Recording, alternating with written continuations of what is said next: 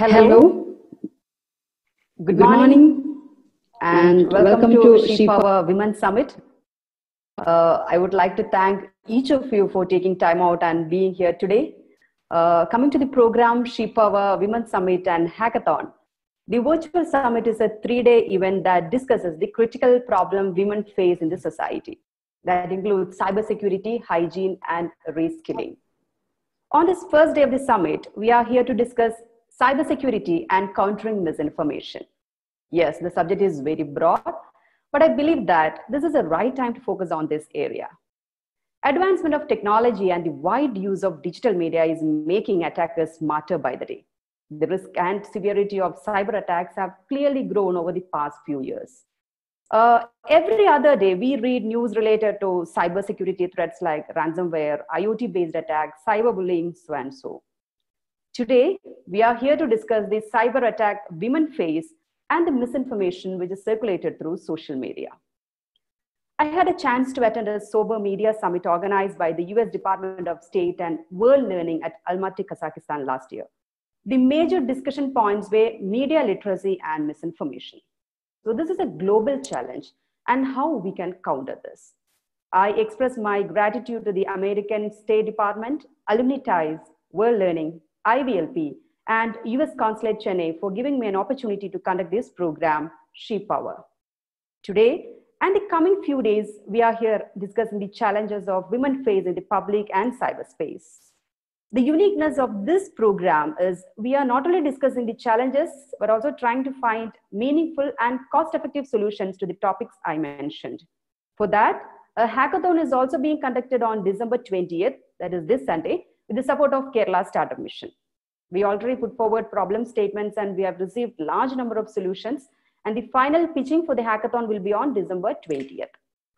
On this occasion, I would like to thank Swat Foods, Startup Mission, Gender Park, Carp Startup Labs, Geeks Up, and Green Media for the excellent support in organizing this event. I welcome all of you gathered here virtually from across the world, from your residence and workspace. Yeah, on Zoom, we have a good number of participation. 77 participants are on Zoom, and we are live on FB and YouTube. Let's start today's session with the opening remarks by Judith Travin, Consul General, US Consulate Chennai. Welcome Ms. Judith Travin to She Power Summit, and before her speech, we'll watch a small audio-video profile of Ms. Judith Travin.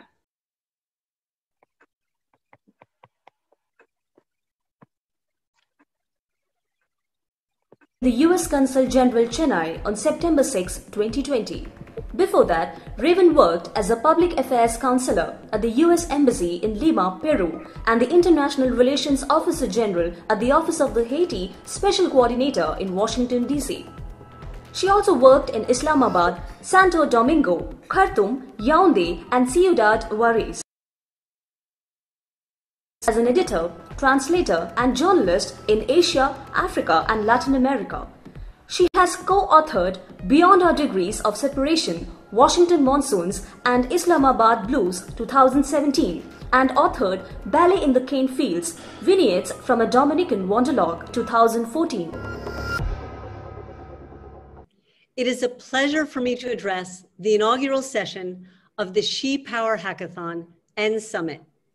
Although I'm unable to join you in person, I'm happy to convey my best wishes for this program. The United States has a long tradition of supporting women's empowerment through many programs and initiatives. Among several focus areas, we have prioritized the social and economic empowerment of women. According to a 1972 study by American Express, women-owned businesses at that time made up only 4.6% of 2019, the number of women-owned businesses skyrocketed to 42% of all US businesses, employing almost 10 million workers and generating almost $2 trillion in revenue. In comparison, India's women entrepreneurs make up 20% of all enterprises. Imagine the untapped potential women entrepreneurs have here in India. Last month, marking the annual Global Entrepreneurship Week, I spoke at a virtual panel discussion entitled Social Entrepreneurs, Changing Lives, Changing Communities, organized by the US Consulate General in Chennai. Recently, I also had the honor of addressing nearly 40 women from throughout India who are enrolled in the 10,000 Women Ambassadors program, hosted by Goldman Sachs and the Indian School of Business. Stories of women who are facing head-on these challenging times and how their entrepreneurial activities are a welcome alternative to traditional business models disrupted by the pandemic. U.S. Consulate General Chennai maintains interest in supporting social entrepreneurs. This past November, I hosted a virtual panel with several social entrepreneurs in Kerala and Tamil Nadu who combine passion with profit. Further, in collaboration with the Amani Institute, the consulate is launching this month the Indian Women Social Entrepreneurs Network. The project includes capacity building workshops for Indian women social entrepreneurs. We have also invited several emerging entrepreneurs to visit the United States on short-term professional exchange programs. Organizer of the She Power Summit is an alumna of the International Visitors Leadership Program, a prestigious U.S. Department of State exchange program. It is great to see how Nisha is applying what she learned in the United States and is sharing it with others. I understand that subsequent panel discussions as part of She Power will focus on cybersecurity and countering misinformation. From the campuses of Silicon Valley to the tech parks of Bengaluru, the United States and India have emerged as leaders in the field of IT development. Still, we must use these technological tools with care. Internet misconduct has resulted in billions of dollars of economic damage. Criminal networks misuse the internet to steal information and profit at the businesses and governments, underscoring the importance of cybersecurity and cybersecurity awareness. We must also be vigilant as we seek credible sources of information. These are only some of the emergent challenges of the 21st century, and I am pleased that She Power Summit is considering these important issues. In conclusion, I would like to reaffirm the U.S. government commitment to promoting and supporting outstanding and impactful achievements of women in India and around the world. I'm confident the She Power Summit will ignite and inspire women entrepreneurs who seek solutions to challenges on women's health, cybersecurity, upskilling, and other areas. I wish the She Power the best of success for all participants, of She Power. Thank you. That's a wonderful start. Thank you so much, Ms. Judith Ravin, for your wishes and encouragement. So let's move on to the next session. Joining with us, ADGP Manoj Abraham, IPS from Kerala Police. He's the right person to give the inaugural speech on cybersecurity, the nodal officer of Cyberdome, which is a PPP initiative in Kerala to counter the challenges of cybersecurity. Let's watch his profile and welcome him for the inaugural speech.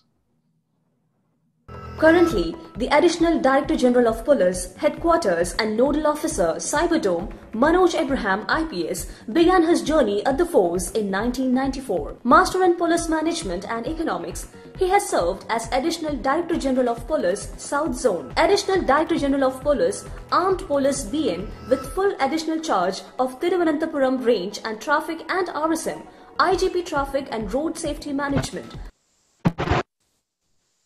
Headquarters, CP of Thiruvananthapuram City and Kochi City, SP Crimes, SP of Kannur, Kollam, Pathanamthitta and Commandant KAP 3.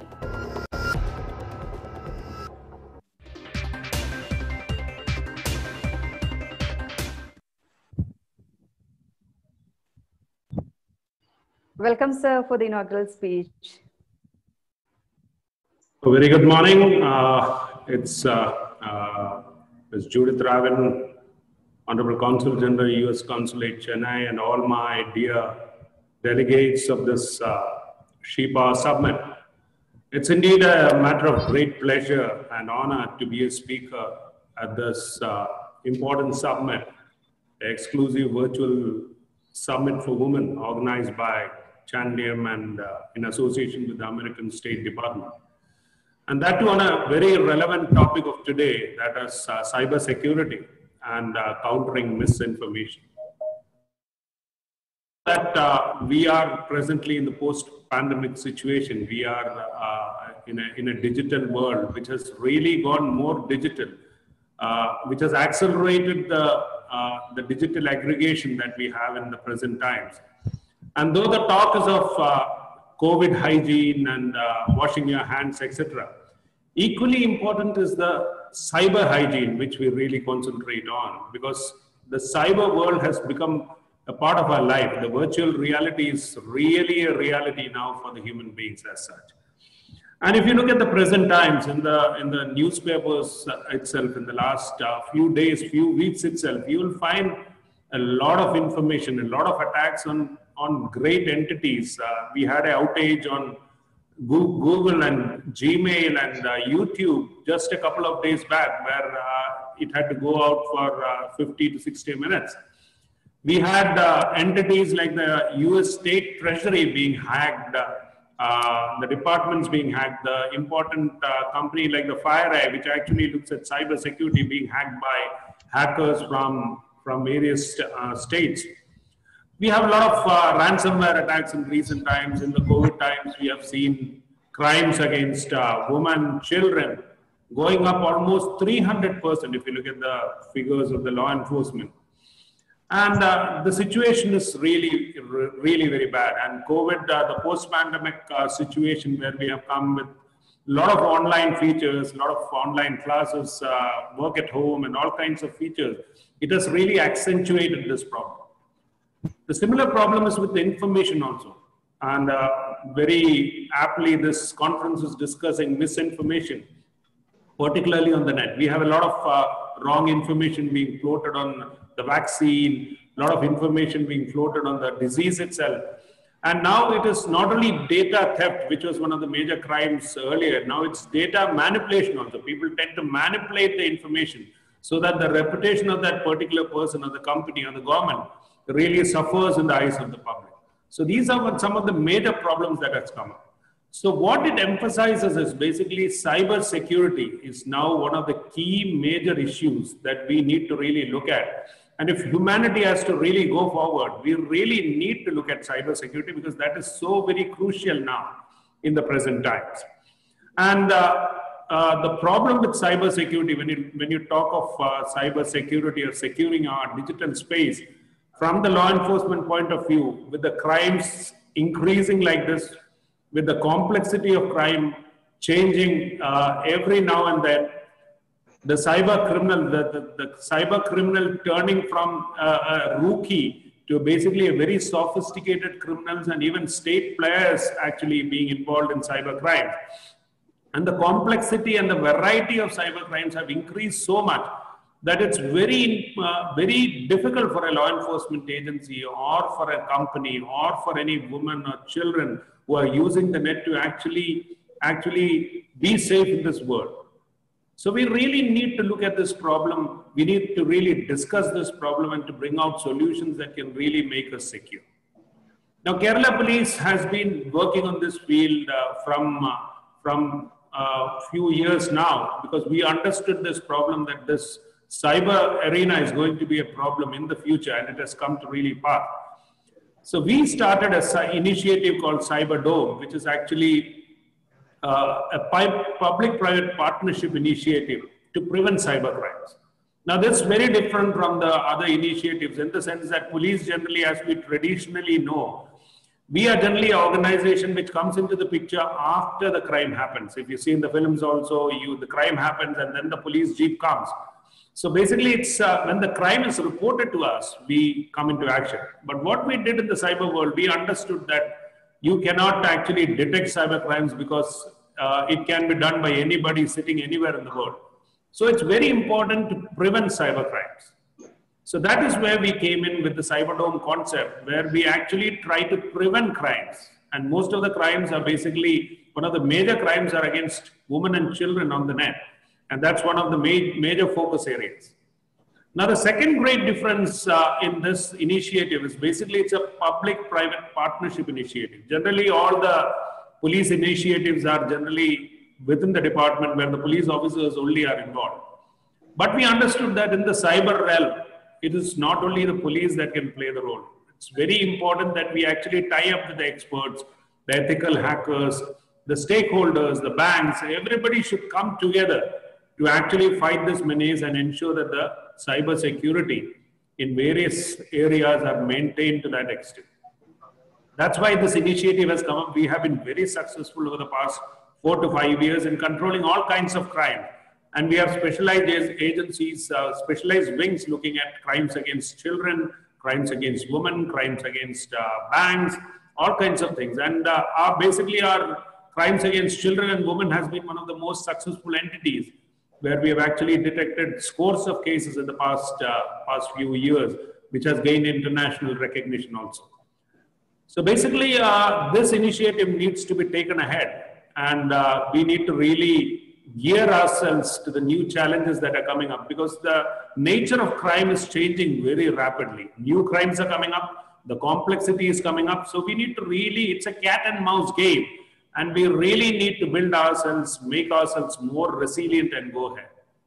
So what is the message from the law enforcement perspective? We always understand that cyber crime is a very difficult crime to detect, because as I mentioned earlier, it is basically a crime without borders. So somebody sitting somewhere in any part of the globe can actually do something or harass a person in Kerala. And it's very difficult for a law enforcement agency to catch that criminal sitting somewhere else. So it is basically protecting ourselves at the victim level or at the user level. That's so very important. So the main message that we need to pass on to everybody, and particularly to this conference and to all those attending this conference, we need to secure ourselves. That is the message that we keep on giving to every individual, every company, every organization, every government. We need to secure ourselves, because that is the only thing we can do. We talk of cyber hygiene and COVID hygiene in times of things, saying that we should wash our hands, we should maintain our social distancing, etc. So I always keep on saying that we should wash our cyber hands also. We should keep a cyber distance between things that we should download or things we should not download. So all those do's and don'ts of cyber security, every individual needs to follow. Only then we can keep ourselves safe in the cyber world. So my message is we need to follow all those protocols of cyber security. Then only we can protect ourselves and this nation from this world which has come to stay. And in the online world, we need to secure ourselves, because the future is there.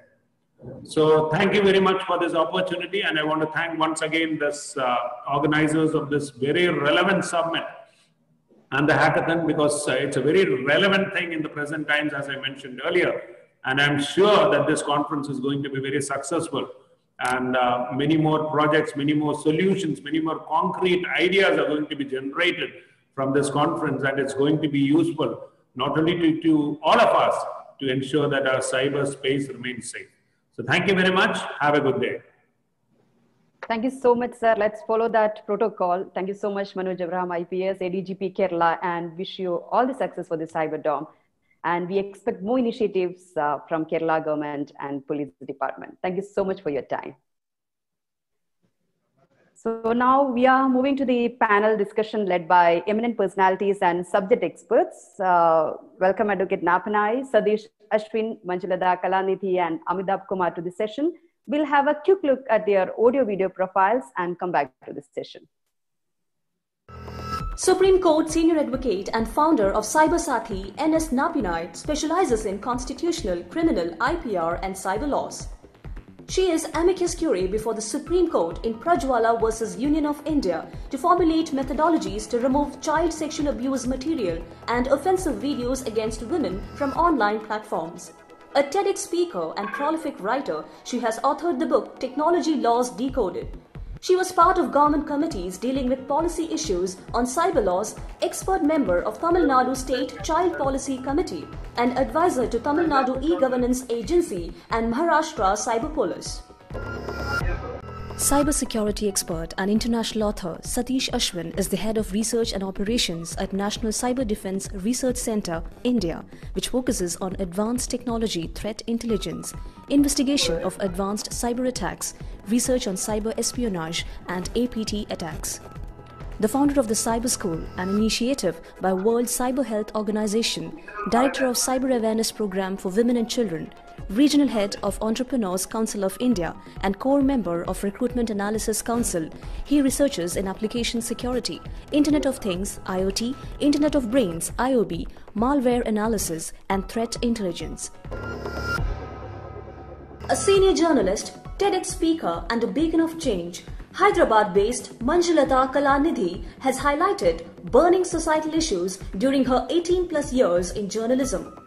She, who admires digital media, has written on a variety of subjects such as gender issues and citizen activism.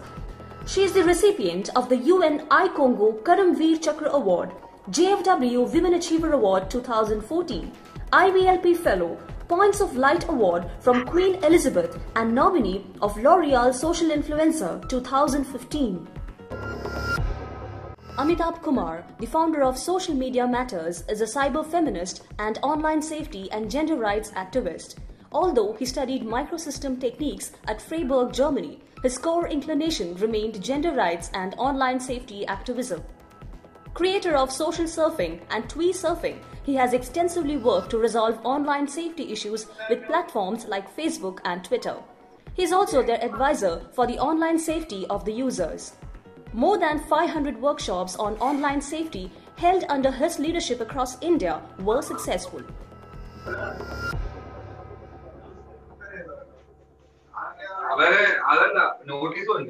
Wow, what a diversified panel from different parts of India. Great connecting to you all virtually. We'll start with Advocate Napanai, Senior Advocate, Supreme Court and founder Cyber Sati. Good morning, ma'am. Good morning, and thank you for having me here. Okay, so it's our pleasure. So we are in a digital world. Yes, we interact here virtually, which is part of, again, a digitalization. When we discuss the topic digitalization, without adequate security support, there is a heightened risk in that. What ADGP pointed out, the same point. First, let's start with the concerns and challenges. How this subject is relevant today, cyber threat and misinformation. Thank you, Nidhi. Thank you, Nisha. Sorry. See, it is not like this is a subject which is relevant only today. It has been relevant all through. You know, it's just that the relevance is more heightened, more so with the lockdown and our reliance on digital medium during this COVID phase. I'm actually quite glad for this phase, for this purpose only, you know, for the limited purpose that what we've been trying to, the messages that we've been trying to share, the safety and security messages that we have been emphasizing have become a lot more relevant, and more importantly, it is now heard when we say it, you know, and that is thanks to the kind of awareness that this digital reliance has brought in. So when we talk about threats and vulnerabilities, we usually segregate it in the same way as we do with general crime also, which is national threats, economic threats, and individual threats. So when we speak about she power and threats and vulnerabilities online, so naturally the third aspect, which is the individual threat, comes to the fore, which is absolutely relevant and important, that each one of us faces a lot of risks and vulnerabilities, least of all being misinformation, defamation, right? And that these are very serious offenses when it is applied to women and children. But I'm still saying that as the least of all. And the intensity of crime and the risks and threats keeps growing from there to personal harm, what we colloquially call as revenge porn, but which ideally just ought to be called cyber extortion or sextortion, and a lot more threats. But primarily, the one aspect I wanted to highlight as an opening statement is when offenses occur online, when statements are made online, people assume that there is no offense committed, right? Because everything is just virtual. It's not like a physical attack where you hit somebody or you say certain words where you can actually see the reaction of the person. So in my book, in fact, I've equated it to Lady Macbeth's soliloquy, where she never committed the crime, but she instigated a murder. And later on, when she's dreaming about it, she actually sees blood on her hand. And I have said virtual crimes are like that. You may not see the blood on your hands, but if you're doing something which makes somebody lose their life, then you are committing a murder. You are probably instigating suicide. So you are committing that crime. That blood of that person is indeed in your hands. So the first message I would want to share is, do not assume that a virtual crime is victimless. The victims suffer a lot more. The impact of it is much longer and deeper. So we need to be really careful and not do that which we would not do in person. So whilst I'm totally with Mr. Manoj Abraham and what he said about the importance of creating awareness amongst users, I have been doing this for a long, long time now, apart from my practice in this field and specialization, etc. But there is another aspect which I believe is very important, which is that we also have to educate public that what is a crime, so that if they commit the crime, they have to fear the consequences. They have to understand that every action does have a consequence.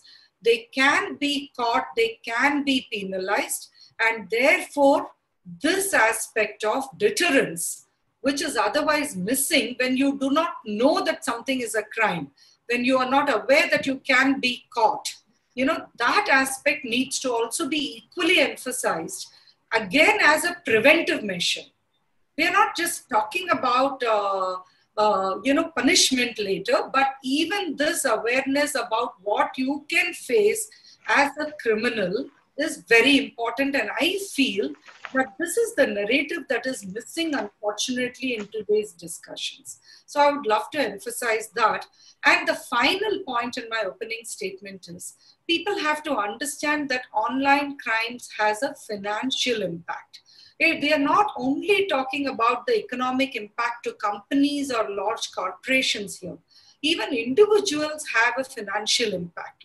So if a woman faces cyberbullying and she is then being told to stay away from social media or stay away from the harm, do not feed the troll, etc., what we all forget is being online may be part of her work requirement.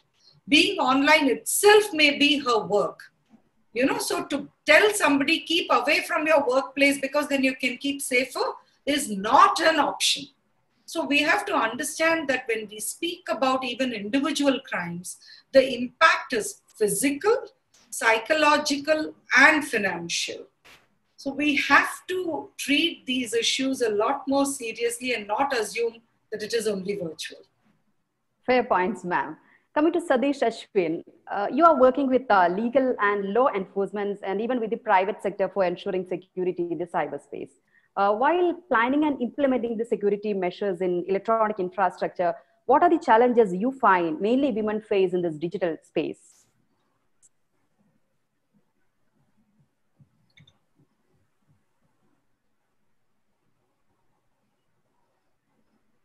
Question to Satish.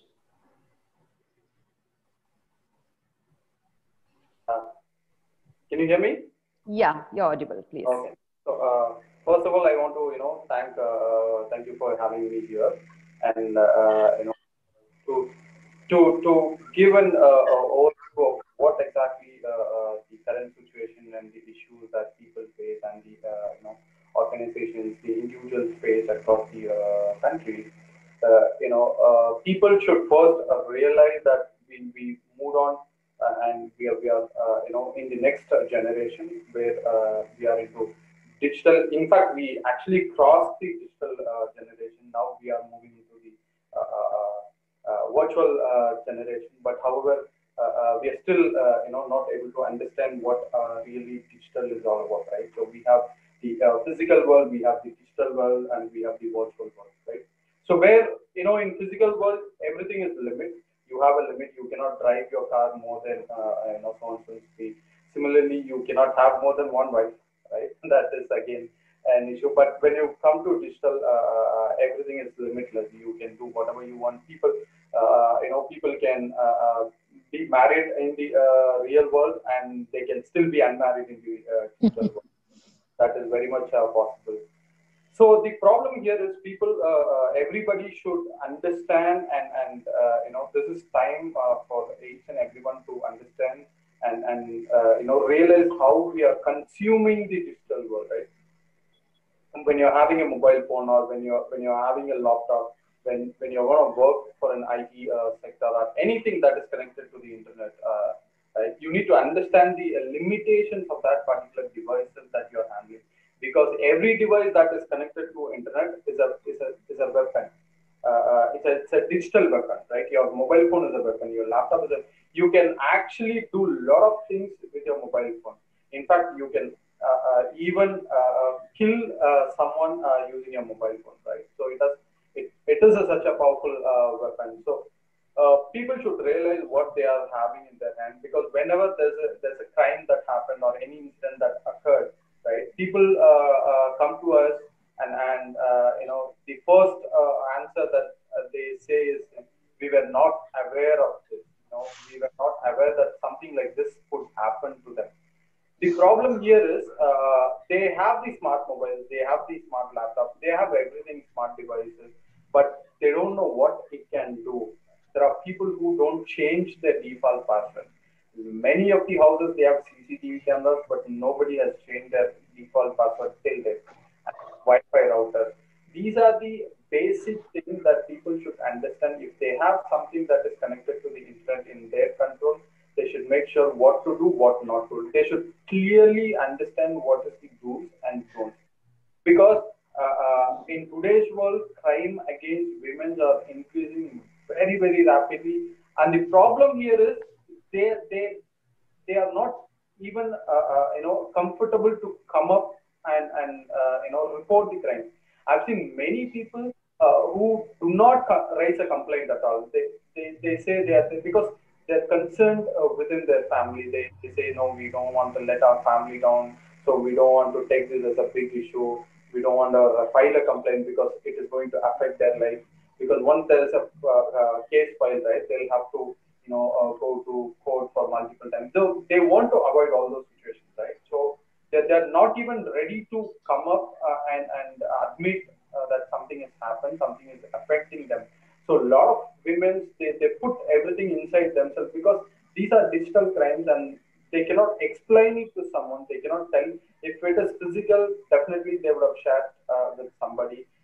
Somebody might help them, but in digital world, nobody knows what is happening within you, because everything happens within your mobile and you. So if anybody has someone's personal picture and starts blackmailing them, then the targeted person is not at all ready to come out and tell them, raise a complaint in police or the cybercrime department, saying that their personal pictures are being hacked, and they started blackmailing them, right? Because it involves their personal life, it involves their emotions.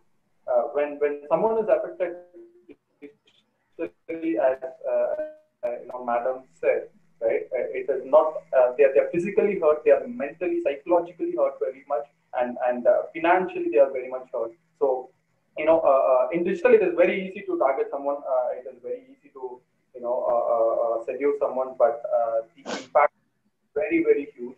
So people should be very careful in what they are seeing. Everything in digital life is just an illusion, right? So it's not actually true. Whatever you see in the digital media, whatever you see in the digital life is just an illusion, because physical is what you see real. You may be talking to someone, but the end person may be someone else, right? So that is the point that I wanted to put.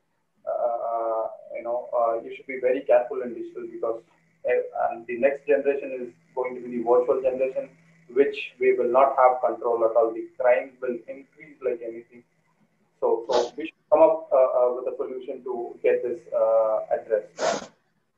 You put forward that in very simple words. In the physical world, you can have only one wife, but in digital world, yes, two or three wives. That's the scenario in the digital space. So, senior journalist from Hyderabad, you were there at Almaty, Kazakhstan, for discussing the subject of misinformation. Manju, globally, the spread of fake news or misinformation has taken very seriously. It's a pressing issue for the government, not only government, individuals, companies, women, and society. So, how this misinformation spreads on social media and what to do about it? Manju. All right. Thank you, Nisha. I hope I'm audible. Yeah, you're. Okay. So first, three cheers to She Power, Channel IM, and Nisha Krishnan, who I met at Kazakhstan, event, Alumni Ties event. I'm happy she's organizing it, and thank you for having me. So, have you ever, in your wildest dreams, imagined that sharing a WhatsApp post can actually kill people? I'm sure not many of us have ever given a thought to this. We are often told online, share, like, comment, this post. But according to a survey by BBC, at least 31 people have been killed and dozens more injured in India between February 2014 to July 2018 as a result of fake news, as a result of rumors online, rumors that have been passed on as news. So do not consider fake news as just something very virtual. It can actually affect your real life, the peace, the law and order situation. Recently, so my battle with fake news is at two levels. One, as a media person, I'm not only, previously we used to be scared of just our boss, our colleagues who might point out errors, maybe, a grammatical error that might creep into your newspaper. But today, the battle is bigger. Today, I'm also scared of a fake news that could undo all the research that I have done, which is why the pressure to be there with the correct authenticated news as media persons has increased. I'll give you an example. About 3 months ago, during the COVID-19, when of the COVID-19 has been since March 2020. So I think around the month of August, there was one particular WhatsApp post. It was also there on Facebook and Instagram. Everybody started sharing a post which talked about 25 numbers you could call if you want, plasma, the plasma blood for COVID-19 treatment. So this post got so viral, Nisha. Everywhere you went, you would find this particular post. And when I actually, one day I thought this is amazing, 25 numbers in one go, how useful is it? I actually, like the journalist in me, woke up. Although I did not need blood at that point of time, or I did not know anybody who needed a plasma, an injection of plasma for treating COVID-19. I started calling up the numbers, and you won't believe that of all the 25 numbers, almost 22 could not even be reached. I tried calling up the number. It would be a dead number. It would say this number does not exist, or, I would just not get connected. The couple of numbers that I got connected were all wrong numbers. So this is the state of affairs. Imagine somebody actually got hold of this list of numbers. They have an emergency of, a loved one. So this is the kind of things. Do not believe things just because somebody has shared. So how do you deal with this? How do you deal with fake news? So as a journalist, I took the trouble to write a story saying that this particular viral thing, and it went as a Bombay list. People in Hyderabad started sharing it. People in Kochi, in Tamil Nadu, every single place. I wrote the story primarily to say that stop sharing this particular post because it's false. Do not create trauma for people who are in need of plasma blood at that point of time. So that is something that I did from my end. But typically, how do people know what is fake news? Because until and unless you know fake news, you are probably not going to stop sharing it. These days it's so very, very easy to be able to share fake news. So these are some 5 very, very simple things that I can tell you on how to identify fake news. Okay. Yeah, please continue, Manju. Yeah. So how much time do I have, Nisha? I just have 5 points to make. Can just continue. Yeah. Okay. So there are very simple 5 things that you can all follow. First is, don't just read the headline and share it. We have this habit. We find something interesting with smartphones now. Everybody wants to be a breaking news journalist. You want to make your post very, very interesting. You want to make your feed full of spice, as somebody who always is in tune with the latest news. So a lot of times this happens, especially in Twitter, because Twitter is so easy to share, and also in Facebook. Unlike maybe in Instagram, it's a little more tough. You need to share it as a story and things like that. So whenever you are sharing something, first, don't just read the headline. Please read a little below, understand what it is, and only then share it. Recently, Twitter introduced a new feature in which before you share, before you hit the retweet button or share button, it gives you a small nudge saying that, why don't you read the story? Here is the link. I thought that's a brilliant game changer in counter fake news. And trust me, there are times where I read the piece and then I'm like, oh no, this is not what I want to share. That is one thing. So when you read something, please take 2 seconds more to read what it is. And once you are convinced, only then you should share it. Number 2, who's author? Who wrote his or her own bias, created this news, their own propaganda? What is the source of this? Is it by a professional journalist from a professional media house who probably takes the effort to make sure authentic news is out there? So make sure you read the author. Number 2, the date of the article.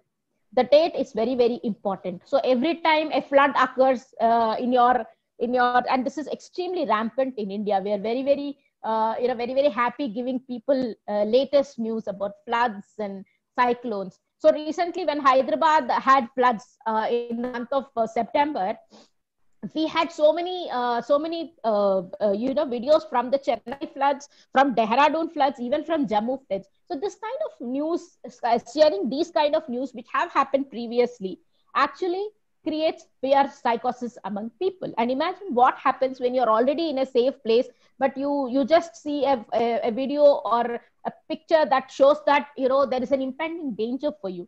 So please do check the authenticity of that. A very simple way is put the video, I think, or a picture that you have got, and say search Google for this image. You just have to, suppose you found an image of some kind of a lake getting breached. Just right click on that picture and search Google for this image. If there are hundreds of pictures and it goes back to a previous date, it is fake news, which is misinformation, and you should neither be reading it, nor should you be writing it, nor should you be sharing it. Fourth, so internet is full of satire, sarcasm, puns, and memes. So when you read something, please see if it has originated from a fake news page, from a meme page. So what happens? Memes and fake news pages thrive in putting out this kind of funny news. So be careful. Has it started from that kind of a news? Go back to the source, and then only you share it. Number 3, biases. When you are sharing something, understand, do I have a regional, language, communal bias? What happens when I'm sharing it? Do I need to share? Will it lead to a healthy debate? Or is it going to create a law and order? Each of us are adding a spark to this fire of communal violence. So before you discuss, do not treat social media as just my feed, my feed, and I will discuss whatever I want. It's my freedom of speech. Yes, but your freedom of speech should not cost lives. The fifth and the last point is ask the experts. If you have read something very sensational about a politician, I suggest you probably get in touch with a friend who's an expert in politics. Hey, you know what? I read this news in this random website. What is it about? So most of the times they clear you. They clear. So as consumers of news, I want you to check these 5 things: headline, author, date, joke, bias, and experts. And I can tell you that you can weed out 80% of misinformation right there. Please remember that every WhatsApp post, every Insta story, tweet, fleet, whatever it is, can lead to even loss of lives. So be careful, think before you share. Thank you so much. Very relevant points, Manju. And coming to Amitabh Kumar, you can definitely correlate the live incidents because you work with organizations, social matters. And please tell us more about that, Amitabh.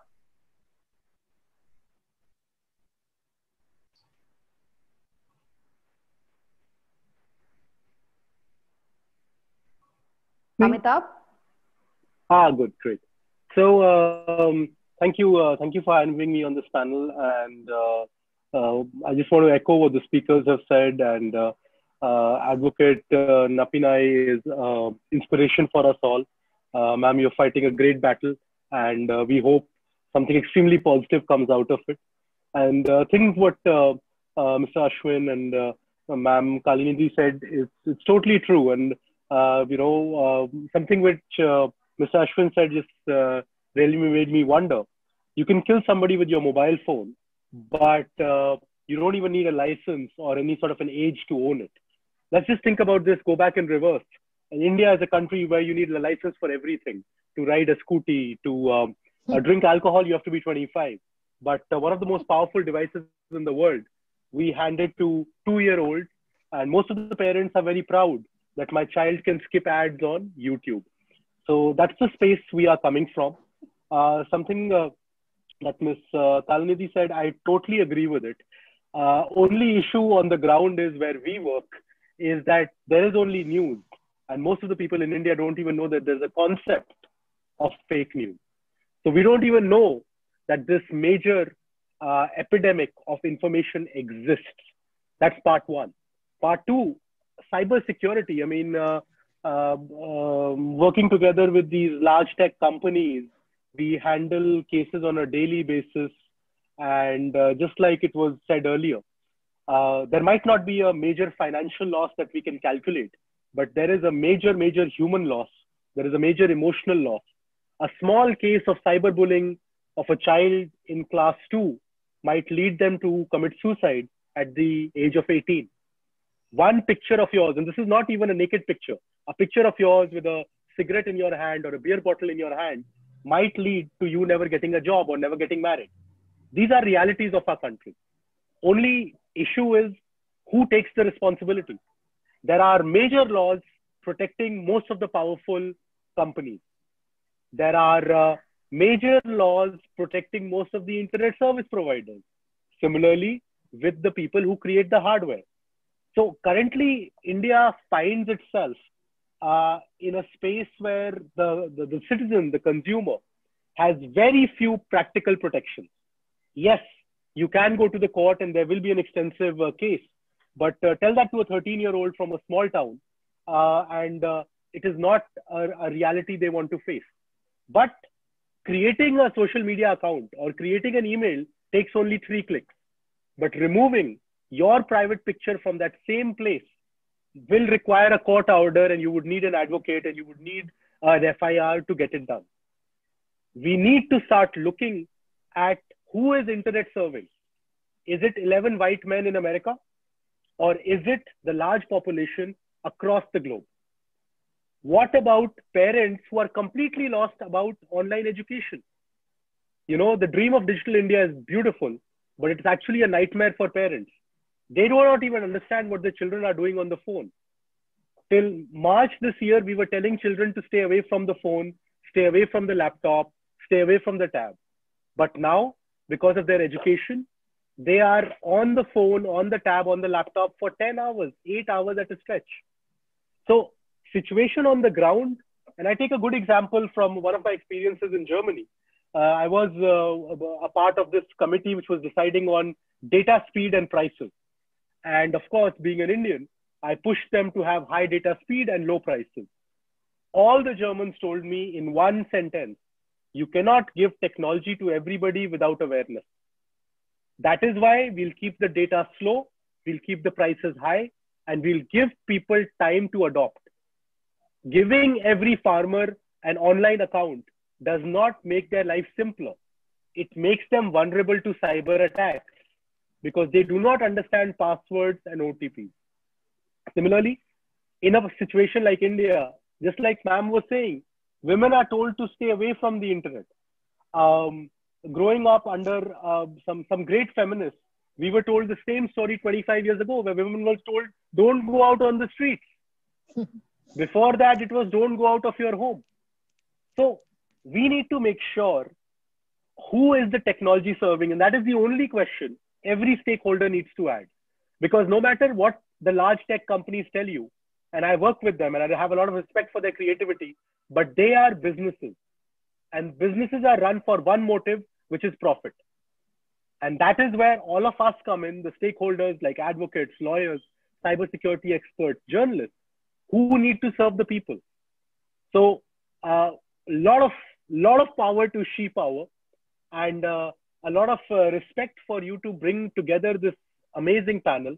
And the focus, what we need to bring is on awareness, on capacity building, and ensuring that our courts, our technology, and our police is only serving the citizens of this country. And that has to be the priority, which I think sometimes gets lost in the glitz and glamour of the high-tech world. It is attractive for information. It is extremely entertaining. But like Satish said, the threats of the cyber world are real. The human trafficking, the drug trafficking, the murders, the rapes, the unsolicited private images and videos which are going around. This is serious crime and we need to do a lot about it. That's great, Ashwin. And Advocate Napana, we have almost discussed the challenges and problems. But when we come to how to control, that's the next question. So we live in a democratic country.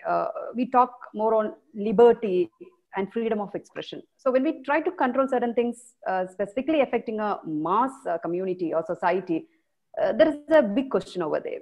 What is the real definition of, freedom, liberty, or how to control a social media?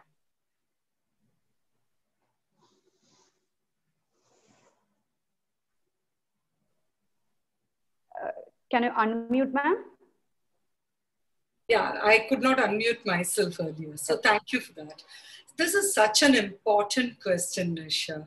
In fact, you mentioned about the case I'm appearing as a my cousin in Prajwala versus Union of India.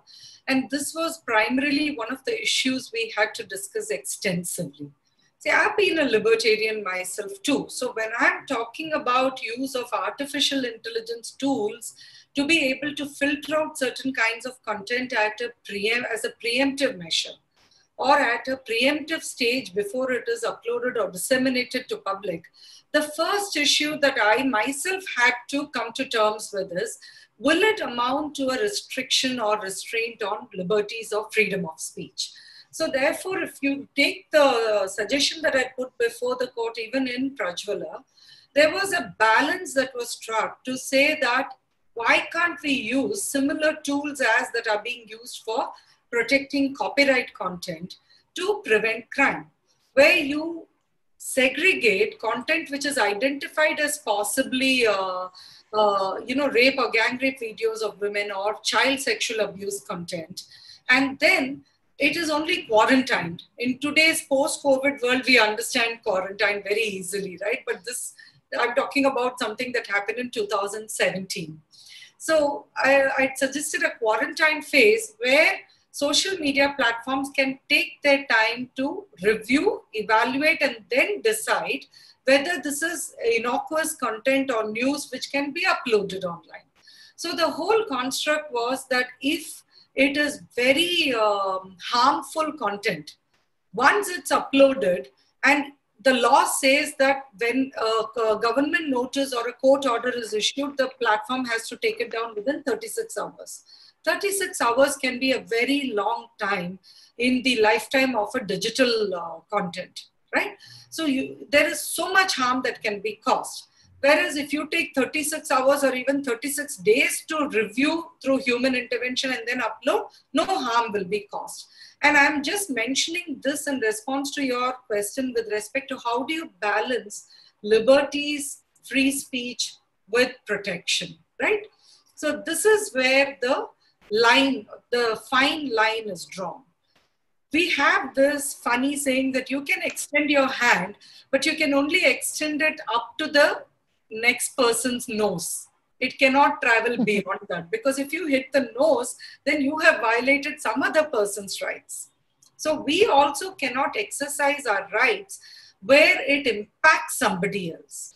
So that was a wonderful explanation that Manju gave about misinformation and how you can prevent it.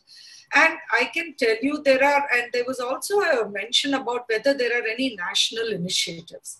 So let me take this time to very, very quickly also explain some of the, what I call Prajwala effect, what are some of the outcomes that came out of it. Firstly, this case was not adversarial, it was consensual. The adversarial aspects are still ongoing. The case is still ongoing and we are still trying to evaluate. Particularly this one suggestion is not accepted, so it is still under consideration. But a lot more happened thereafter because a government committee was also appointed. So there is a huge national initiative. I will put the site also in the chat box later. But today, thanks to this one case, first cybercrime.gov.in.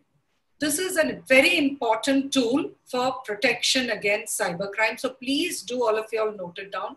So this site came to being after Prajwala and in pursuance of that. Initially, it addressed issues pertaining to women and children. So you could file complaints of offenses, cybercrime offenses against women and children online. But now it is open for any kind of cybercrime complaint to be submitted online. The only difference is if it is an offense pertaining to women and children, you can even submit it as an anonymous form.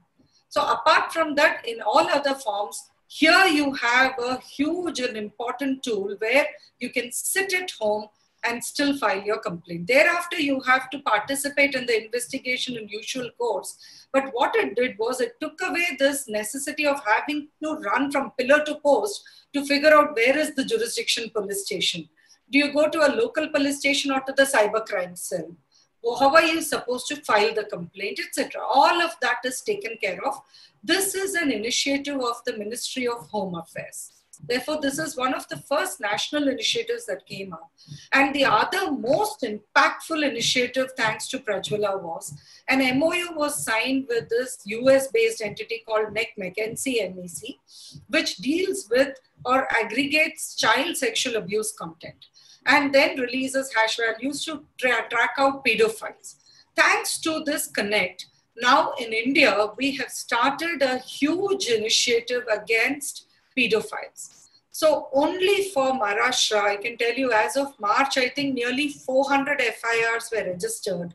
And we called it Operation Blackface. So you have this whole initiative to not only catch pedophiles, but to prosecute them.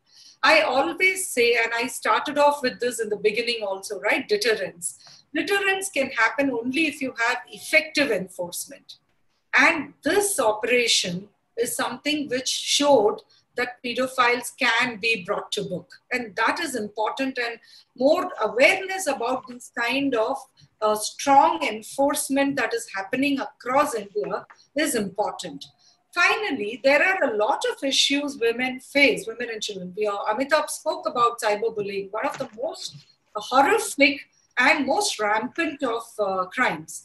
So when you come to any form of content, I'm not talking only about certain kinds of heavy content, but when it comes to any kind of content, once it's identified as false, once it's identified as negative or criminal, then you can have it removed in terms of blocking further content uploads from different URLs and also have a tracer technology which goes backwards to check whether similar content has been uploaded from other sites and to take it down. Right now under Prajwala, this is being done only for violent imagery of women, like rape and gang rape videos, and also child sexual abuse content. But the technology is such it can be applied to everything. In terms of fake news, a lot has happened, post Prajwala. Use of AI, use of these kind of alternatives that were brought up has had a huge impact in terms of combating fake news. So for instance, you have trusted flaggers who identify fake news. And based on that, if you look at some of these statistics, millions of tweets or millions of Facebook posts are being filtered thanks to this. So in tweeting, you don't have a filtration, but where it is already identified as fake news, there'll be a warning that comes up. In Facebook, you have a filtration process where once it is identified as fake news, then it is blocked. So you have technology that is also being used as an effective tool to fight crime, and it can be done. So you have so many remedies, you just have to know how to find them. Manju mentioned in one of her points, the last point she mentioned about how to fight misinformation and said, speak to a friend. In fact, that was the concept behind Cyber Saathi, that whenever somebody is in trouble, whenever someone needs help, the first person they reach to is a friend. They don't reach to family, they don't reach out definitely to authority figures or lawyers immediately. They will reach out to a friend. So for that friend to guide you properly, for that friend to not give you misinformation and probably land you in more trouble, right? So the concept of Cyber Saathi was you have to be a better cyber friend. So when a friend, you have to be a better cyber friend for yourself, to protect yourself, to know your rights and how to get your remedies. But when someone else approaches you also, you have to know it better. How do you get your rights, and how do you know what is fake, what is right and what is wrong? And that's why Cyber Saathi was set up. So do also visit cybersaathi.org. I'm sure there will be many, many questions after this session in all of your minds. And hopefully you will find some answers and solutions also probably on the site. That's really informative, ma'am. Participants can note that website, cybercrime.gov.in, and it's really happy to see that the activities of Cyber Saathi. And a little bit more on your activities, how you empower the society through knowledge and encourage responsible technology to ensure safe digital usage. Very shortly. Yes, thank you so much for that, Nisha. Yes, so the whole idea is that I've been speaking about cyber safety and also conducting capacity building training programs for judiciary and police, etc.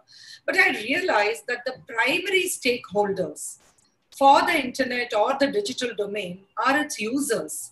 So it's very important for users to know what are the threats and vulnerabilities, what are their rights and what are their remedies. And to that effect, what Cyber Saathi has been doing, and especially during this COVID time where there has been a huge spurt of cyber crimes, particularly financial crimes like these OTP frauds that were mentioned, etc. What we have initiated is we have programs that run for children in terms of creating awareness and understanding and how to combat these kind of issues, gender-based awareness programs. Then we are also a think tank which involves in policy making, so bottoms up and top down. So we ensure that information about cyber awareness percolates down to the grassroots level. So one of my earliest sessions was not just for students, but for villagers in this place called Tonk in Rajasthan. And special thanks to Banasthali Vidyapeeth for organizing that program. But thanks to that, we were able to carry the message of cyber safety right down to grassroots level users. And I think one of the speakers talked about that. You are enabling farmers with, data and devices, but you're not ensuring digital literacy. So ultimately, Cyber Sati is all about digital literacy, and through that knowledge, to empower them to be peer mentors. So the construct of Cyber Sati is to be peer mentors who will be aware themselves and protect themselves and also protect others. And the last message that Cyber Sati carries also is what I told you of deterrence. It just doesn't tell women or children the do's and don'ts. It doesn't just talk about best practices, but it also carries forward the message to possible culprits. So many times we have heard youngsters, children are goaded on by other children, their peers, by saying, oh, you can't hack this system. You don't know enough to do that. You don't have the guts to do certain things. Dares. So let me just see whether you have the guts to go and maybe propose to a girl, etc. Right? So we have seen this. We know the impact of it even when it happens physically, but when it happens digitally, the harm can be much more wide. Something that may be done thinking, by a child, thinking it's just a dare, it's a prank, or it's just something which is funny, as you rightly pointed out earlier. So all these things can actually convert themselves into criminal acts online. India is a very young nation.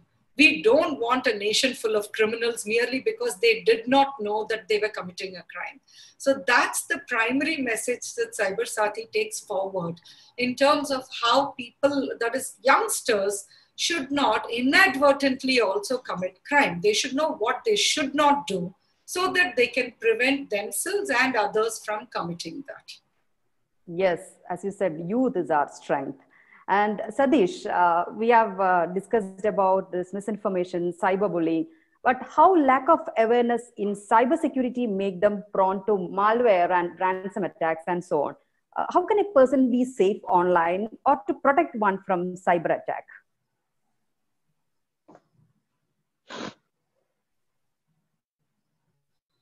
Sorry, yeah. So, that was a very brief explanation by the, by Madam, right? So, people, whoever is using any form of technology, right, mobile phone or laptops, first they should know what they are using, what is what. If they're using mobile phone, what is the limitations and what can be done, what should not be done, right? So people users, the normal users, the problem in India that happens because the technology is handed over to the users before even creating the awareness. Right? So everybody has mobile phone, but nobody knows what is the limitations of that particular mobile phone. So and there are a lot of cases that has been happening. We spoke about. So we have platform to register a complaint. There are so many cases that has been registered. So these are just 15% of the cases what we are talking about. Right? There are still 85% of the cases that are unregistered cases, and people are facing that particular issues on a day-to-day basis. Right? Personally, in a week, I get around more than 10 to 15 members contacting me individually via different social platform regarding that. They have so and so cyber issues. They are, someone is trying to blackmail them. Someone has hacked their personal pictures. Someone has, listening to their conversation. Someone is blackmailing. All these things come up individually. When I ask them why you did not go to cybercrime, you should go and file a complaint, right? The first thing that they say is, no, I'm a bit afraid because I don't want to get this disclosed anywhere outside, right? So people should realize that nobody is going to disclose anything. Even if you file a complaint in cybercrime, your name is not going to come up anywhere, right? So first thing that people should do is, if they face any kind of cyber incident, they should go and register a complaint. So that is why, when even the cybercrime will start analyzing the issue and try to see if that particular criminal is trying to do similar activity or has done any kind of similar activity, right? So they'll be able to easily identify the root cause for the criminal to commit that particular incident, right? Uh, after a COVID situation, if you see, there is a very, very drastically, things has been changed because there was everything has been changed in the past 100 years. Our mobile phones, our car. Now we have smart cars. Now we have smart TVs and everything. The only thing that did not change for the past 100 years, more than 100 years, in fact, I would say, the education system, right? So before, whenever there is a school, we'll have to go and study. Everybody will go to the school or college and then they'll study. But in the current, this is a very drastic change in the current, this year that happened, right? All these schools suddenly become virtual school, right? But, look at the imbalance. It needed a lot of backup. It needed a lot of education. It needed a lot of awareness. The teachers are not aware of these smart classes. The teachers are not ready for attending these classes. The students are not ready. Everybody has to buy a mobile phone now, right? It has become a mandate for each and every parents to buy an individual mobile or provide their mobile phone to their kids, right? But they don't know what their kids are doing, right? Maybe educated people will be able to categorize or control their child, what they are doing. They can monitor their activities on a regular basis. But think of the people from the rural places. They don't know what is mobile phone, first of all, right? They don't know what is Zoom. Everybody is using Zoom. Everybody using different video conferencing platform. Nobody knows what it is, right? And they tend to install different applications. They tend to click different URLs. When they start coming to digital platform, they start creating WhatsApp. Now teachers started sharing materials in WhatsApps, right? They send the reference link to the students via WhatsApp, and that gets connected in a different way. They create a group, and slowly they move to different social platform. They wanted to try out different Instagram, Facebook, and all the different platforms, right? So people are, the students can easily has hands to move around and play around across the internet. They can look for anything, right?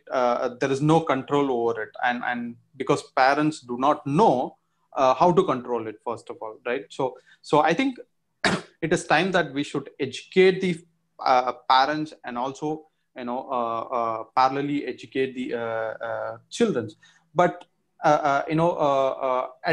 talking to first standard or second standard or sixth standard school girl about cyber crime or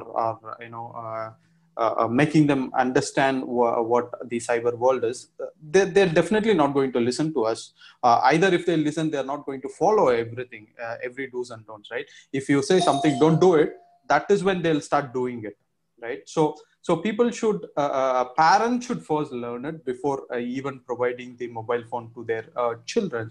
And whenever you have a mobile phone or you have a laptop, do not click on any unnecessary link. Do not open any unwanted apps. Do not install any unwanted apps. And whenever there's a customer care call or any, do not share your password to anybody. First of all, do not convert your physical emotions into a digital life, right? I've been hearing this news, getting this complaint for a very, very long time from many people across the country. Many women's, many college girls, many school children contact me saying that, I have sent a picture, my personal picture, to someone, and they are now blackmailing. A school girl and a school guy being in a relationship, they start doing personal conversation, personal chats, and after a certain period, they suddenly break up, and this guy starts blackmailing, right? Or he started sending that pictures to few other people. So that is when this girl emotionally gets affected, and because she's just a school kid or a college girl, she cannot convey this to their parents, or she cannot talk about this to anybody, and she commits suicide. So we have faced so many cases like that. So whenever you convert your physical emotions into digital, be very, very careful, because you cannot always, even though if you're sending to the known person, you're not sure, you're not 100% sure that the only the person that you're intent to send is opening that message or seeing that message, right? So we have seen cases where this girl has sent a picture, and at the end, he and his friends together watch that video and pictures, right? There are cases that happen. Even though you know the person, do not send anything digital. Do not take, first of all, take your personal emotions into, convert into digital. If you convert it into digital, it will be there forever and ever. Once your digital physical emotions are converted into digital, it can never be erased. It will be there in the virtual digital world forever, and at any point of time anybody can see that. So make sure whatever you do in your digital presence, it cannot, maybe people cannot see it, but it will be there. It will be available for even after your death. Your digital prints will be there forever for people to see. So whenever you do any kind of activity, make sure, maybe people do not know what you're doing, but everybody will know at any point of time. If you think that all your pictures are safe in WhatsApp, if WhatsApp gets hacked and the attacker leaks all the personal data in the internet, then your data is in the public, right? Similarly, if a mobile, particularly if you think you have iPhone, nobody can hack it. If there is any one vulnerability that is found by an attacker and he hacks that particular vulnerability, then your personal pictures will be available in the public internet. So be very, very careful with that. How to digitally educate, that's very important. I think Amitabh can add more on that. But before that, we'll go for a very short break and we'll come back after that, okay?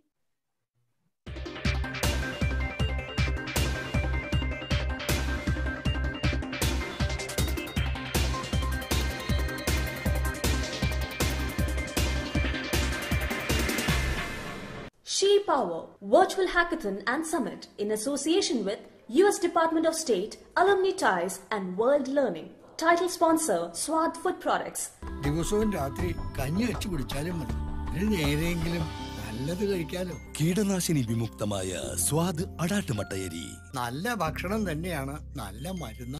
Execution partner Kerala Startup Mission, powered by channelim.com, supported by Gender Park, Carve Startup Labs and Geeks Up. Event support Green Media. Okay, welcome all. Coming back to the discussion, Amitabh, we are discussing about the digital education. So certain websites which are insecure might request personal info from youth, something which young users often fall victim for.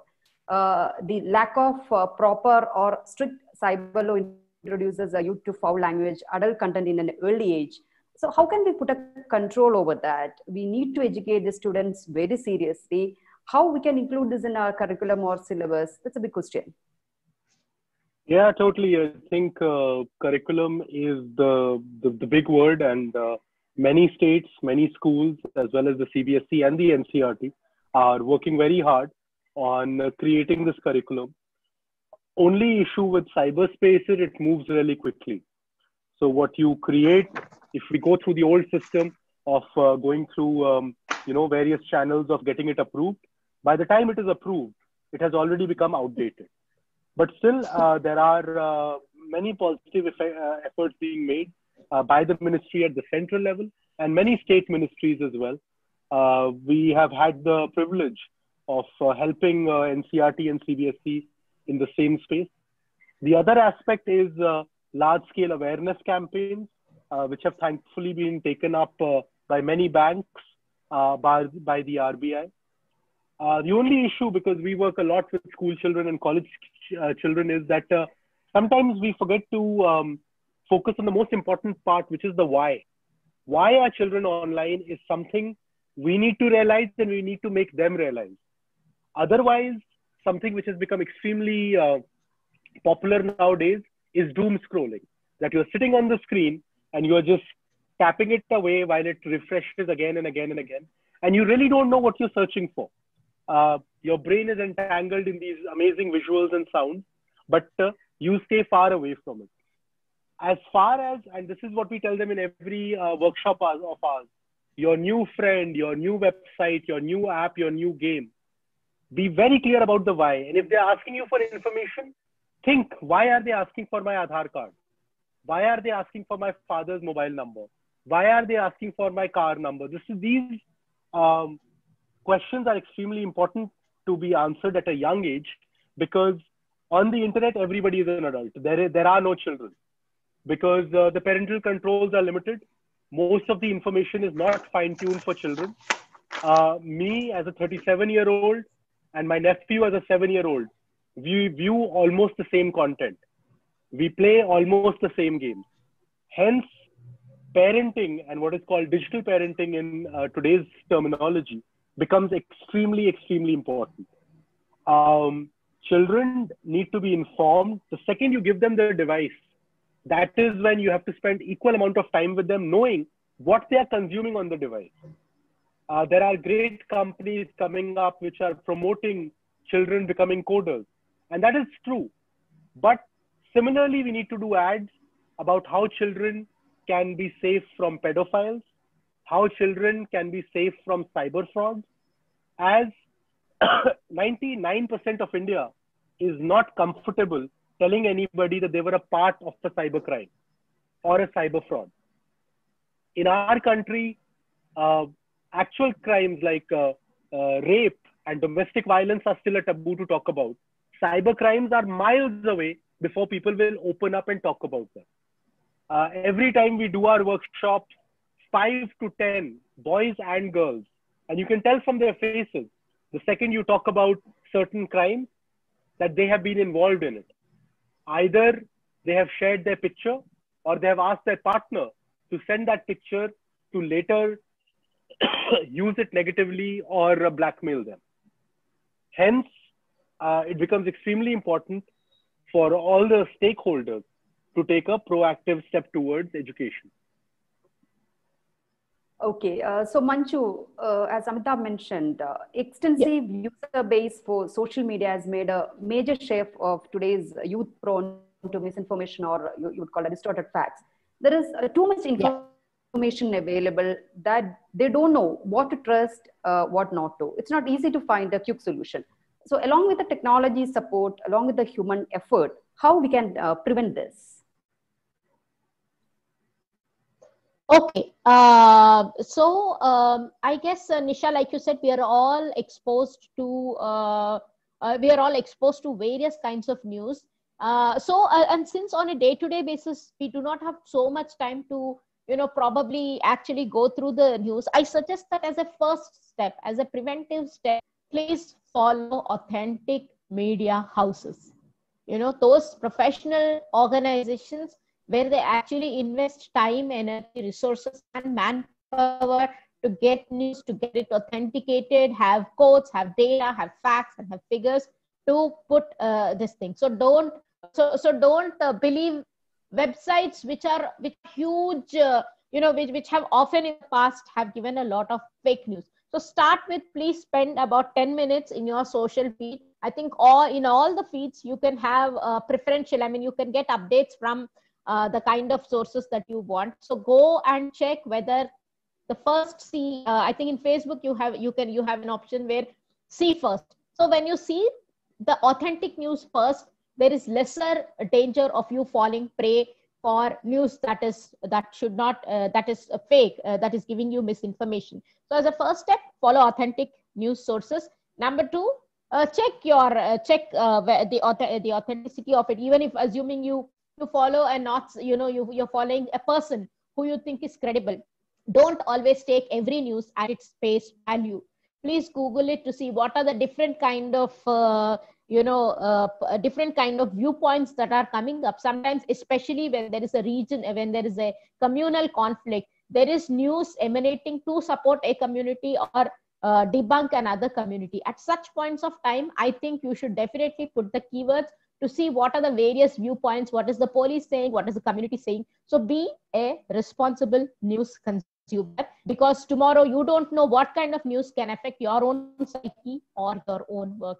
So as a reader or a consumer, you must be, just as you consume food and you're careful of what calories are going, is it oily, is it hygienic, please do the same thing with food. I like the top cop from Kerala had just said, follow safe cyber protocols. Thank you. Okay. So Advocate Napanai, you are the one who look into the legal aspects. Not only the legal, you also know social, political impact of both cyber and misinformation. So what we need to take care, how we can use the digital platforms responsibility, especially to the youngsters. There is an assumption that if it's a do-gooder message, then you have to share, right? That's the first step. The second step is, as was pointed out earlier, you want to be first off the block. So before others share, you want to be the first person who shares. The third is, there is an assumption that these things, I mean, the do-gooder can be the worst thing. So some of the lynchings that have happened in India are tracked to so-called do-gooder messages which have been circulated on WhatsApp.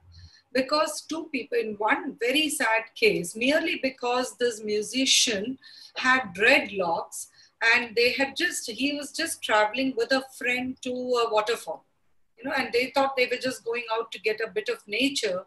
They never made it back home.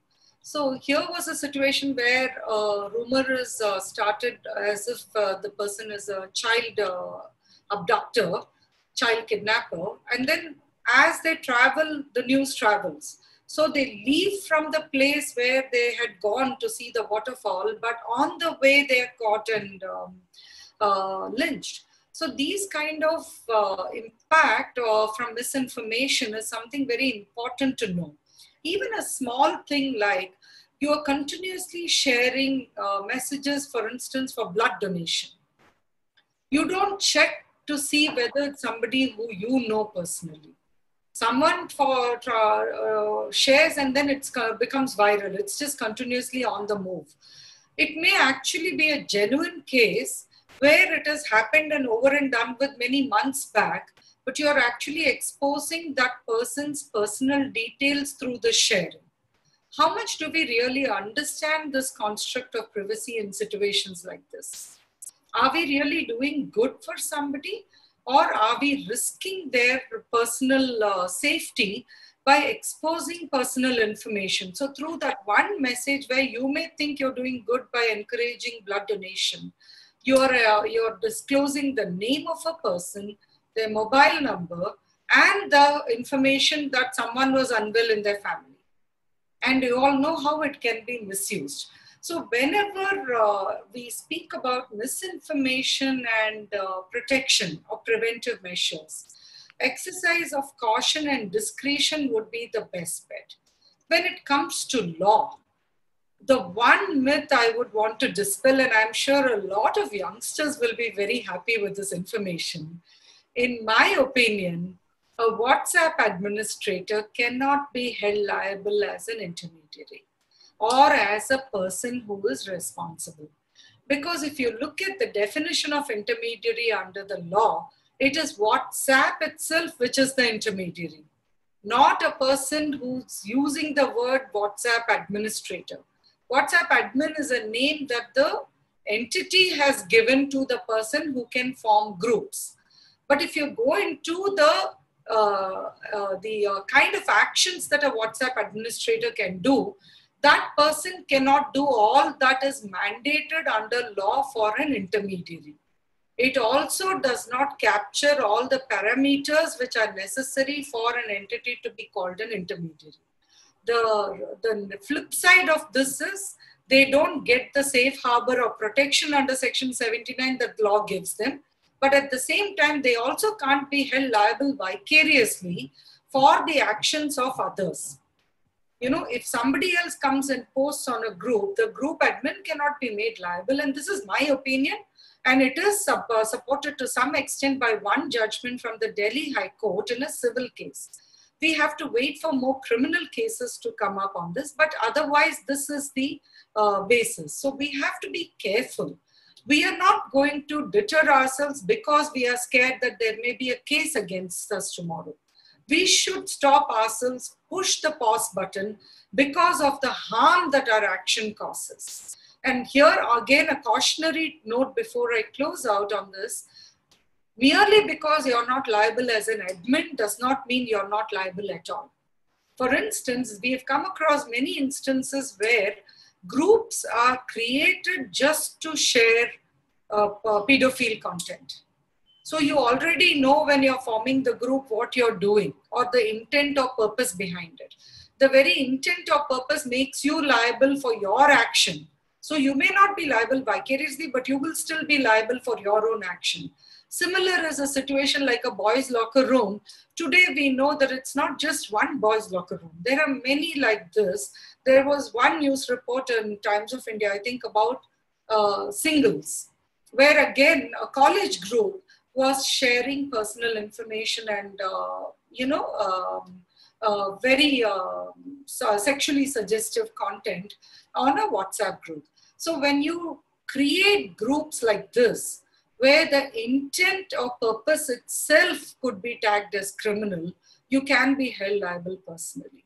So remember, law is always about it depends. There are no yes or no answers. So always exercise caution, be careful, and if you are a victim, take your chance, file your complaint.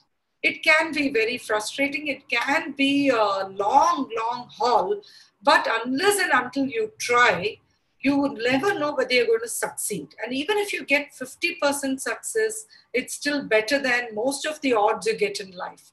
And most importantly, unless and until you continue to file your complaints, there will not be sufficient statistics to show what is the real risk and harm from trending cybercrimes, as we call it, right? And finally, remember, when you don't complain, you're emboldening the criminal. So they will then come back and do more crimes against you. And you're also opening the floodgates for these criminals to go out there and commit the same crime against others. So for your own sake, your protection and that of others, please definitely do file your complaints. That legal side is well explained, ma'am. Satish, when coming to this government aspect, how seriously government should take initiatives to put a control on this? Sometimes it takes a lot of time to sort out the digital crimes. Do we have a technologically well-sound system to tackle it?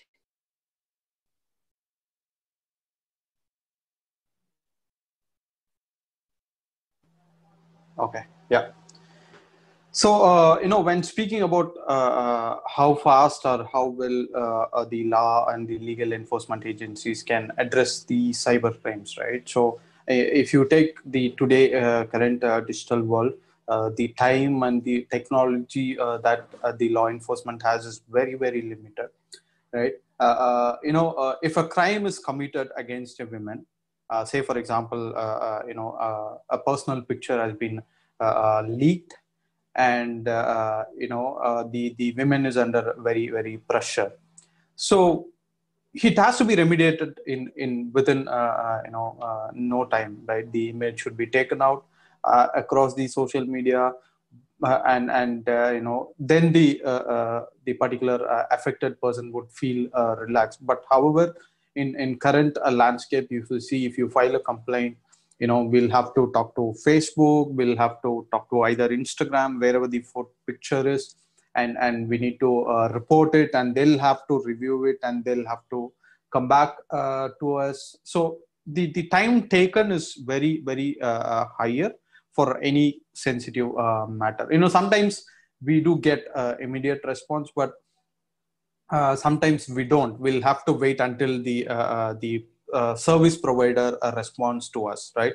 If you wanted to track a person who committed a crime, right, the law enforcement agency should depend on these concerned ISP provider, either Airtel, Vodafone, anybody, right? If I wanted to track a particular person for the location, then I'll have to raise a request to the ISP. Then ISP has to look at it, and they should get the details, and then they'll send it to us, right? The time that is taken here is like pretty huge compared to the sensitivity of the incident.